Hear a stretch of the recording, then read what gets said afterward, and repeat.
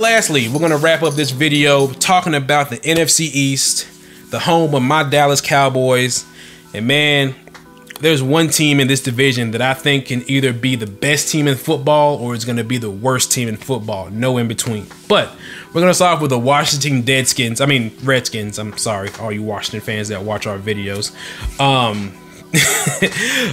So the Washington Redskins. RG3 concussed. They're going to go with Kirk Cousins. Alfred Morris, Deshaun Jackson, Pierre Garçon. On paper, they actually have a pretty decent offense, but the quarterback, we don't know. Defense that lost Brian Arakpo. I think D'Angelo Hall's coming off an injury. They did pick up Chris Culliver from the 49ers, so that's a great pickup. You got Ryan Kerrigan as a main man. They got Terrence Knighton to full up the middle.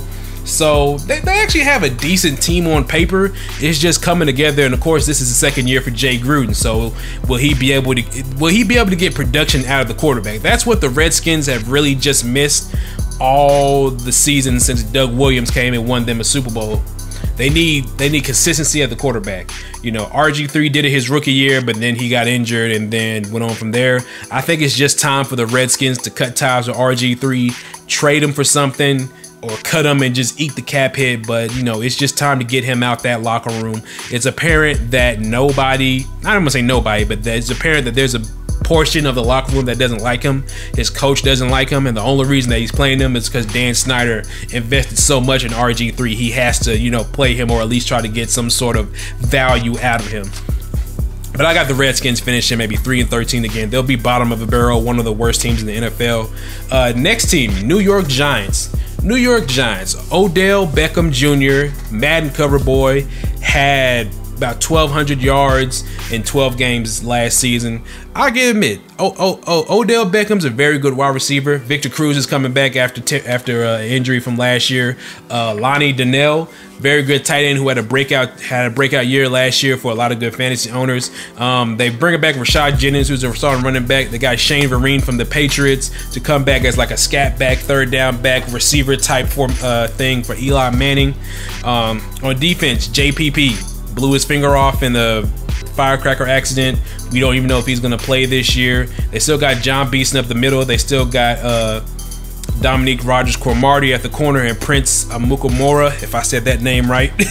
So they still got some pretty good young corners. You know, very decent defense. They still need some help at the safety position and maybe a defensive tackle. But the Giants are always one of those teams like you never know what you're going to get. You never know if you're going to get 30 touchdown, 12 interception Eli Manning, or if you're gonna get 25 touchdown, 15 interception Eli Manning. You know, that's just kind of the gamble that you get with the Eli Manning. I think the Giants have a slim chance of being a wild card in this division, or making the playoffs as a wild card at 9-7, maybe even 8-8. That's if the other team, which I'm about to get into now, the Philadelphia Eagles, will do good or do bad. I feel like the Eagles, because what I didn't understand about this, Chip Kelly already had Darren Sproles, so he signs Ryan Matthews, cool. Then he signs DeMarco Murray, so you have 3 running backs that could be starters on other teams. Ryan Matthews is a starting running back in this league. He could start for a number of teams. Patriots, Raiders, Colts. I think he would start over Frank Gore. He's just injury prone. Darren Sproles for a short time did start in San Diego. He did start in New Orleans with the Saints. Now he's with the Eagles. He's a third down scat back wide receiver. You know, get him in open field, let him make some moves, kick returner. That's fine. I didn't see the need of signing DeMarco Murray. Just for the simple fact is like, all right, you have these 3 running backs. What are you gonna do with them? You know. Are you gonna come out in like the old school Maryland I formation and have all 3 of them line up? You gonna come out in the wishbone formation and run the ball like that? So I don't understand Chip Kelly's thinking of that. You know, they lost Jeremy Maclin to the Chiefs. Zach Ertz is their starting tight end. They drafted that one wide receiver who they're hoping for big things from. And then on defense, you know, they lose Kerry Williams. They did sign Byron Maxwell. They got Alfonso from the Bills for Shady McCoy. They traded away Shady McCoy. Still got Riley Cooper. So I don't know. I don't know what to expect from the Eagles. I mean, in the preseason, you know, they put up 40 points twice. That's cool. But they're also one of those teams like, okay, we know you can score. We know you got this high tempo offense. Will you be able to stop anybody? That's going to be the question. Because it's cool if you can score points in 2 minutes, but you got to remember, you're going to have your defense out there for a long time. Will your defense be able to keep up? Like, you know, this is NFL. This isn't college. You know, the offenses in the NFL are a lot more complex and, you know, able to do better stuff than they are in college. So I don't know. That's why I say the Eagles have the chance to, like, maybe be the top of the NFC or maybe be the bottom. All honesty, I don't think it's going to work for Kelly because people have had a year to see his offense, to see how it works, to see how to stop it. And it's like with any new gimmick that comes in the NFL. You know, you had the read option come out, you know, the past couple of years. At first, people couldn't stop it, and then RG3 breaks his knee, and now the NFL knows how to stop it. Like the Wildcat years ago when the Dolphins would run it with Ronnie Brown. He would come out, and they would literally just run the Wildcat down the field. People didn't know how to stop it. They got a year's worth of footage on it. Bam, now you rarely see anybody run the Wildcat in the NFL. So I think Chip Kelly's offense is one of those gimmicks where it's like, all right, he did well last year, but people have had a year to watch film on it, get an idea of what he's going to do. I don't think it's going to be that effective. I see the Eagles maybe being 5-11, 6-10 at best.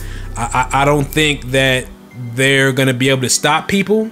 And I think that at a certain point in this season that their offense isn't going to be as high-powered as it was last season. But going on to the team that I think will win this division, Dallas Cowboys. I'm a homer. Go ahead and say it. Yeah, my Dallas Cowboys will win this division. Of course, you got Romo coming back, and this is the first offseason in the last couple of years that Romo was actually healthy. He doesn't have to worry about his back as much, so he can do more things than he could last year. Dez Bryant, they got the contract. He signed up for the next 5 years, so he'll come into training camp happy. Terrence Williams. We did lose DeMarco, but I'm under the incentive that, yes, DeMarco Murray is a great running back, but I honestly feel like that offensive line was maybe 50 to 60% of why DeMarco Murray was so great. Like, if you notice, before we drafted Frederick and Zach Martin, DeMarco Murray was okay as a runner. You know, he actually had a healthy season because it was a contract year, so of course he's going to have a healthy season playing through injuries. So he was healthy, and then he fumbled a little bit, but not as much as he used to. But yeah, before we drafted Frederick and Martin, like, DeMarco Murray was okay. He wasn't great. So I don't think he'll do that well in Philadelphia because I don't think Philadelphia is a running style team like Dallas. When they do run the ball, it's mainly at a like shotgun. They don't really do that many under center sets. So Dallas, we got Joseph Randle and Darren McFadden. We did just trade for Christian Michael. I don't know why I said Christian Michel. Christian Michael from the Seahawks, who is more of like a scat back. I'm confident, but I'm not that confident in our run game. I feel like that if McFadden can stay healthy, I feel like he can be 1,000, 1,200 yard rusher. Reason I say that is because he has the build. Like, he's 6'2", 215. He's a fast running back. He's like a fast running back in a power back's body. He just has to worry about his carry, make sure he stays hold on to the ball and stay healthy. Joseph Randle, I don't know if he'll even be on the team by the end of the season. You know, if the Cowboys had that much faith in Joseph Randle, then he probably would have had the starting job by now. But I don't know what they're going to do with him. And then on defense, of course, we lost Orlando Scandrick for the year with the MCL and ACL injury. So it puts so much fear in my heart that our two starting cornerbacks are going to be Mo Claiborne and Brandon Carr again. I don't know. I mean, we did get Byron Jones. I don't know if they're going to try to play him at a nickel position or maybe start him at safety. We're getting Sean Lee back. We're moving him to outside linebacker. Of course, we drafted Randy Gregory. We signed Greg Hardy, who we'll get starting week 5. You know, the defensive line's looking nice. Defensive line's looking real nice. We'll get Rolando McClain back after his suspension. Anthony Hitchens is coming back after an amazing rookie season last year. So I have very good faith in the Cowboys. Their defense is going to be a lot better than last year. Of course, it allows DeMarco. They may not be as effective in the run game, but I mean, you saw the year before last, even when we didn't really have a run game, and Tony Romo still threw for a lot of yards and we can still move the ball. So our offense, I'm not worried about. I'm just worried about our secondary. I'm worried about people throwing the ball on us. I'm worried about putting Brandon Carr on Odell Beckham Jr. or Mo Claiborne on Odell Beckham Jr.